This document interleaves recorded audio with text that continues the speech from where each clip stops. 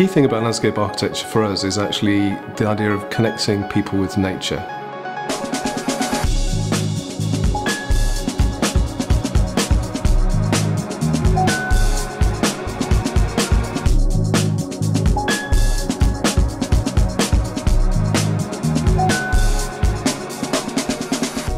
I think one of the things that's unusual about the work we do is that we're operating from the smallest, tightest, most intense urban environments all the way through to the largest, wildest landscapes in the world.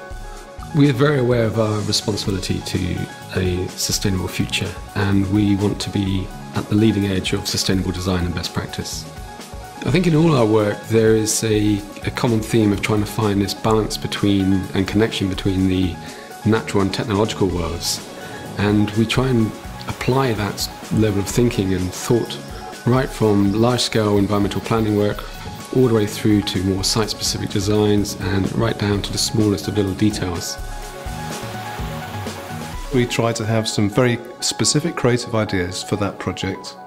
but we also align those with what are the environmental issues that we need to deal with on that project. What I'm interested in doing is ensuring that that design process is refined and managed so that the excitement and vitality and life of that initial idea is taken right the way through to the final construction. The approach on Gardens by the Bay was all about